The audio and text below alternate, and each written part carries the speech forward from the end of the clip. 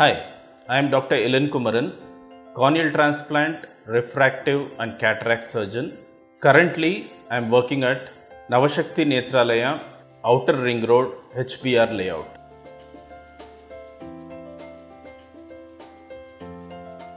Intraocular lenses normally are placed inside the eye, and once it is placed inside the eye, there is no chance of this getting damaged unless there is an external injury either in the form of a blow or lasers or anything else which goes inside the eye.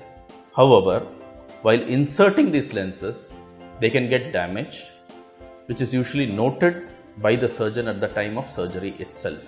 And if the damage is severe, the surgeon usually replaces the lens during the surgery itself.